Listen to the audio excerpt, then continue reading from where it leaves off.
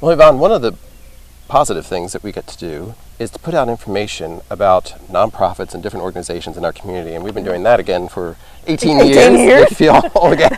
At least it's the same 18 years. Yeah, exactly, exactly. And doing interviews and getting information out about what's going on in our community, and also a lot of the civic organizations and the nonprofit organizations in our community, get some information out there. And right now we have information on CASA that we're going to share. And CASA is a local nonprofit that recruits, trains, and supports a group of community volunteers who advocate for the best interest of locally abused and neglected children. And CASA is the Nelson County chapter of CASA, which is an international organization, I believe, that works for abused children, particularly in our community. And we have a video called Emily's Dragon, which was produced by CASA in Texas, but it shows the plight of some abused children and what CASA is doing to try and help those individuals in our community. And there are an estimated 100 abused or neglected children in the Nelson County court system at present. Wow. So that's a lot of kids, That is you know, a lot of particularly kids. for that one county, you know. So, and that's just for Nelson County that we have the figures right here, because we're not talking about Marion and Washington at present. And in April, we did a little interview in Washington County, and they had a walk here in Marion County as well, because Child Abuse Awareness Month was in April, but it's something that you need to be aware of all the time. Yes. And CASA is working all the time to try and get this information out there. They're actively working to provide support to as many of the children as possible, and to provide critical support to the youngest members of Nelson County.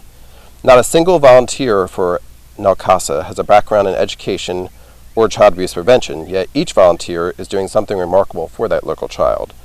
And they do get training in doing that too. So this is a video that we're going to share. Some of it might be difficult to watch, but it's important that you see it, with information on the CASA program and what that does, and particularly what CASA here in Central Kentucky is doing. And if you have need more information on that program, or know of some abused children that need to be informed, somebody needs to be informed, the phone number you can call is 502-331-6325, and that is for the CASA program, and they'd be happy to talk with you again. It's 502-231-6325. And here now is the video, Emily's Dragons.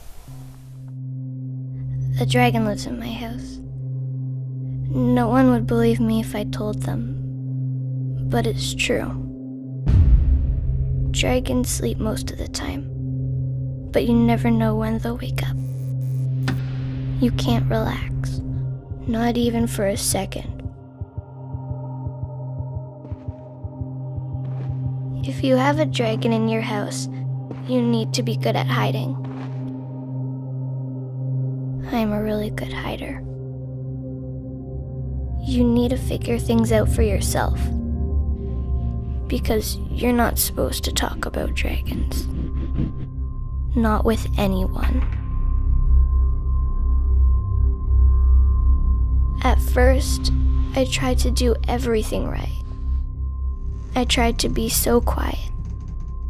I tried to be perfect. I thought, maybe if I didn't mess up, if I made myself so small, even made myself disappear, the dragon wouldn't hear me. Maybe he wouldn't even wake up at all. But no matter how quiet, how small I tried to be, the dragon would always hear me, and he would always wake up. Being quiet didn't work, so I got loud, pretending I wasn't scared, pretending I was just as tough as any dragon. But pretending is just pretending. Nothing worked. Nothing could make it stop. That's when I realized it must be something wrong with me that dragons hate.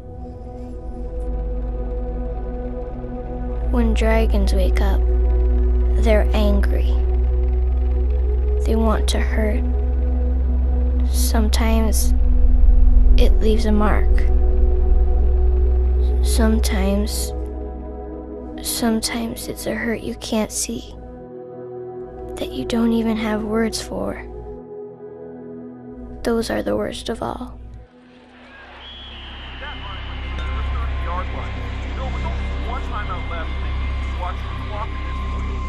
Tell you to clean this up! Away from me! Get back! Wipe that smile off your face! Have you been? Sometimes I wish I was a dragon. I'd let out all the things that hurt, all the things that don't make sense. I'd burn down everyone, burn down everything. But I'm not a dragon. I'm a little girl. And I'm all alone.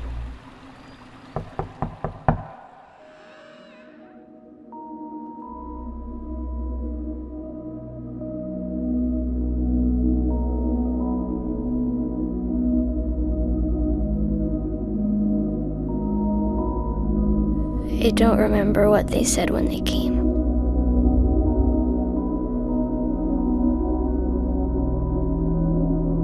I just remember thinking, when something's broken, when you can't fix it anymore, when it's no use to anyone, you throw it away.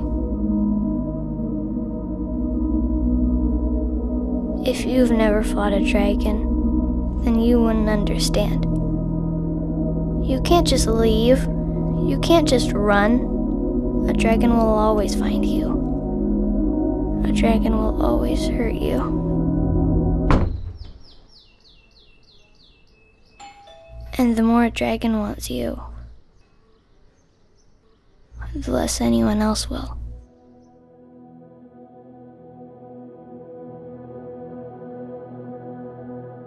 New faces, new places,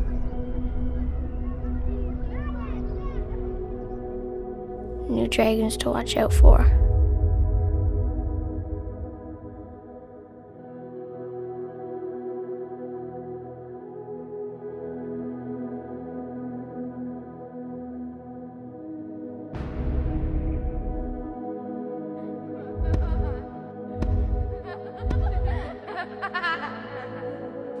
They wouldn't listen even if I could tell them.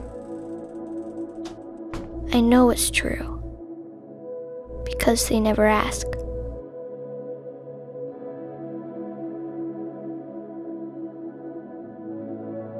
Of all the things I tried, nothing helped me stop the dragons. Not even a little bit. But maybe the most important thing in fighting dragons is not doing it all by yourself. Maybe you need someone to help you through all the confusing things. The things that might seem scary at first, but can actually help you get far, far away from any dragons. Someone who sticks up for you, even when you're not there. Someone who knows where you came from and what you've been through. Someone who's on your side, not just when things are easy, but when they're hard too.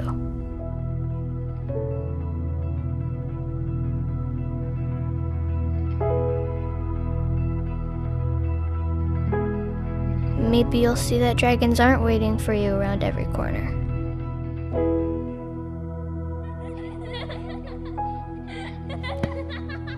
Maybe they don't live in every house. Maybe it's not even your fault they're so angry.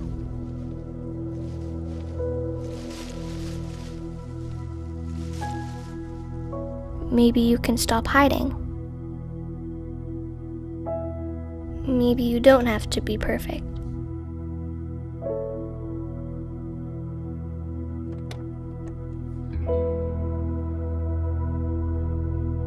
You don't have to make yourself small. You don't have to always be ready to fight.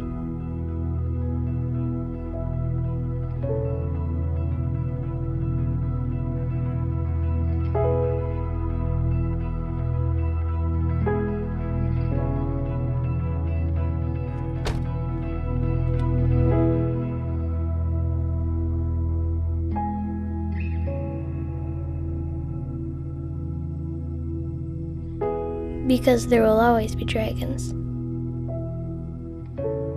But there will always be brave heroes, too.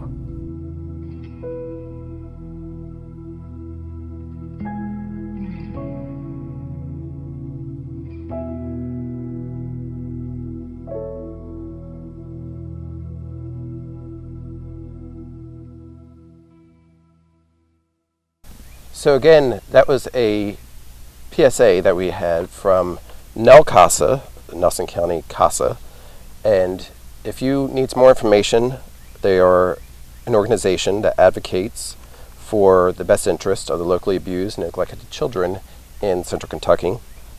Their number is 502-331-6325, and you can get some more information on that. Yes, indeed.